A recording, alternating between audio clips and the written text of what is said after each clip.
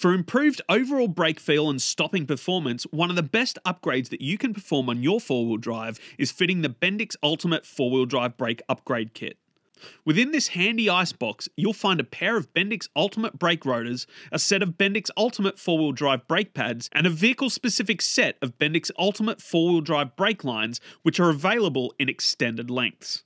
Also included in the kit are all of the consumables required to get the job done. A bottle of Bendix heavy-duty brake fluid, a can of Bendix cleanup, and a tube of Bendix Ceramisil brake parts lubricant. Each Bendix upgrade kit is developed to suit specific vehicle models. Fitment is relatively straightforward and should only be carried out by a qualified vehicle repairer.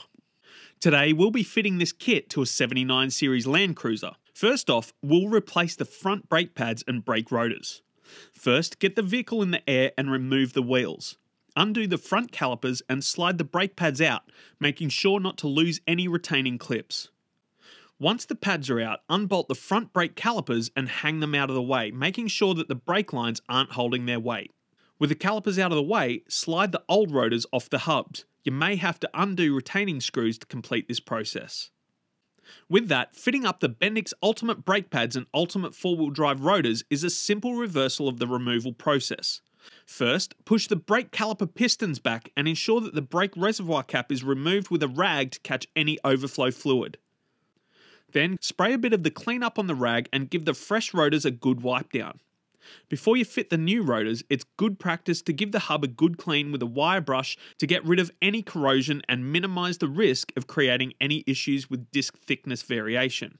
Then, give it a final clean with brake clean and a rag.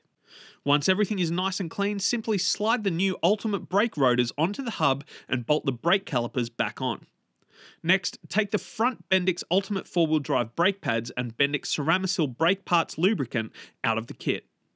Apply a small amount of brake lube to the shim and the back of each brake pad.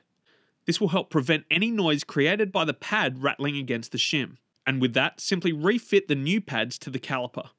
Moving on to the rear, vehicles with 4-wheel disc brakes have the option of a rear Ultimate 4-wheel drive brake upgrade kit. Replacing the pads and the rotors is basically the same process. Ensure all surfaces are clean and use the Ceramisil as required. Now it's time to get to work on fitting up the Bendix Ultimate 4-wheel drive brake lines. These are designed as a vehicle-specific kit and require no further modification to fit. To complete the upgrade, you'll want to have the appropriately sized brake line flare nut wrench at the ready to avoid rounding off any brake line fittings, as well as a drain pan for brake fluid. From there, it's simply a matter of undoing the OEM brake lines and draining the system, then refitting the Bendix Ultimate 4-wheel drive brake line in their place, repeating the process for each corner of the vehicle. Once all of the brake lines have been replaced, you'll need to bleed the brakes to expel any air from the system. For this, it works best if you have another technician available that can give you a hand. Grab your bottle of Bendix heavy-duty brake fluid from the kit and get to work. You'll want to start at the furthest corner of the brake master cylinder and work your way up from there. Grab your bleed bottle and attach the hose to the bleed nipple on the caliper. Crack open the bleed nipple and get your other technician to pump the brake pedal. As they pump the brakes, top up the brake master cylinder with fresh brake fluid. Look at the bleed hose and watch for air bubbles.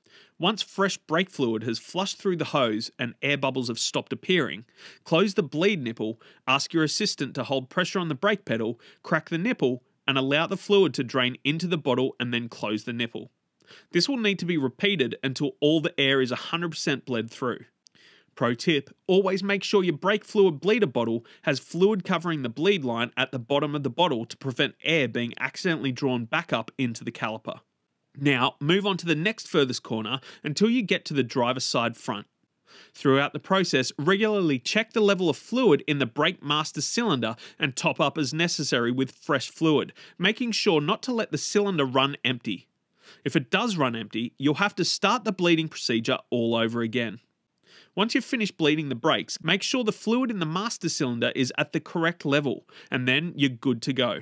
From there, it's time to get the wheels back on, get the vehicle back on the ground, and torque to spec and give it a test drive, making sure pedal feel is nice and firm and that there's no air left in the system. And there you have it, a relatively simple upgrade that makes an enormous change to the braking performance of any four-wheel drive. Bendix. Put your foot down with confidence.